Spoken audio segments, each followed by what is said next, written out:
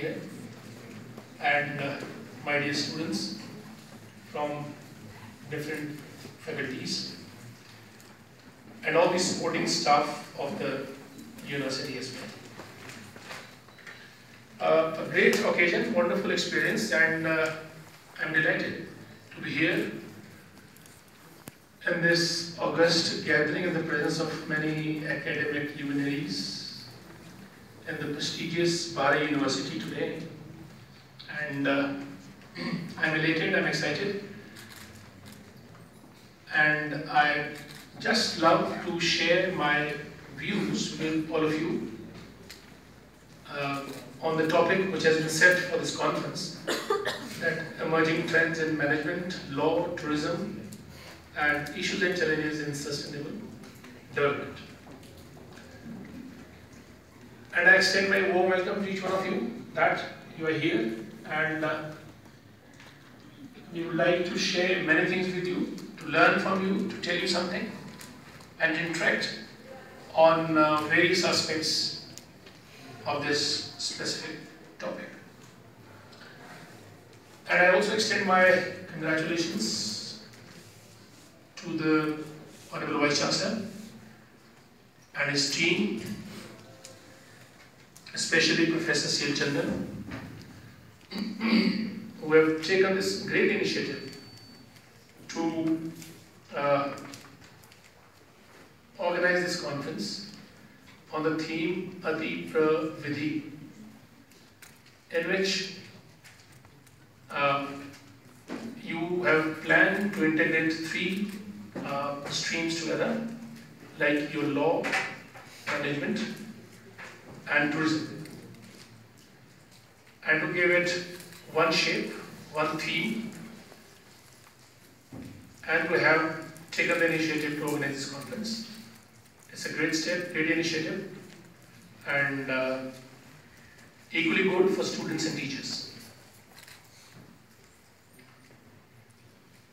And the topic is of immense relevance. I think the only point today that is pricking us is how to sustain and how to survive. Whether our future generations will be able to survive or not, and the kind of planet that we'll be going to leave for them.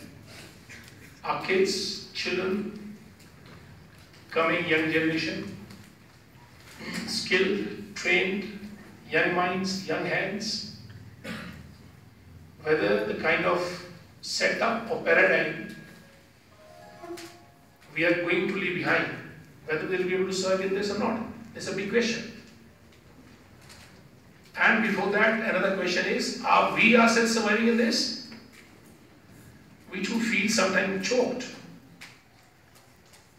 isn't it? To survive in such an environment in which we are breathing.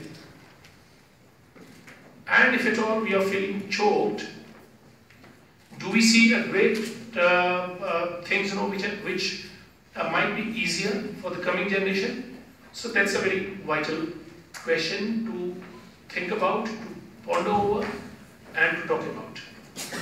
And I think we'll be talking about, in this conference, we'll be talking about all these crucial questions today that is facing mankind equally, whether they live in India, China, or US, or any other country of the world.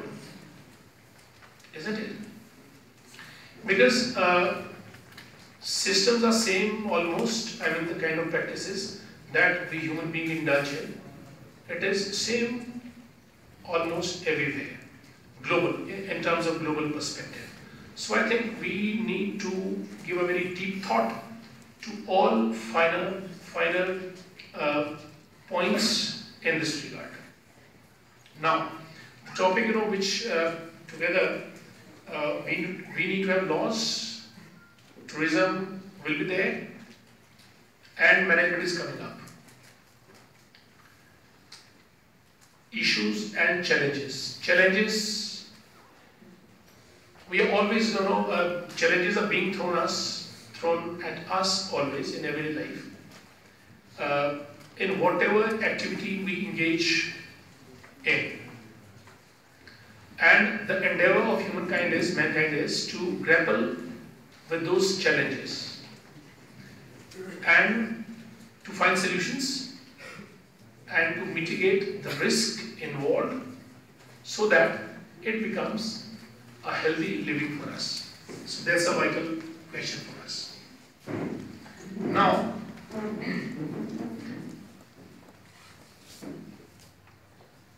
as Professor Chandan spoke about various finer points in terms of economics, we are human beings. We have to live, we have to breathe, we have to work, we have to earn, we have to create, we need to produce. Either we produce or we perish. Either we sink or swim.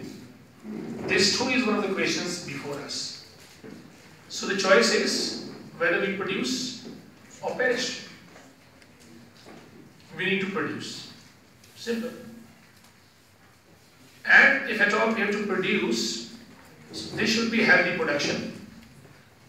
It should be the other way around, that in production itself we perish our values, we perish our principles, we perish our systems, or we perish our vision. So first thing is, we don't need to perish.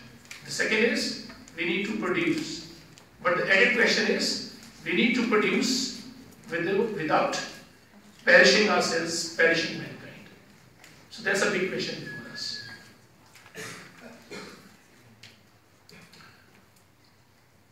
Let's start with Gandhiji. There is a quote written by Kalamji also there. If you salute your duty, you need not to salute anybody. And if you pollute your duty, you have to salute everybody. That's what Kalamji said, and what Gandhiji said, he simply said that we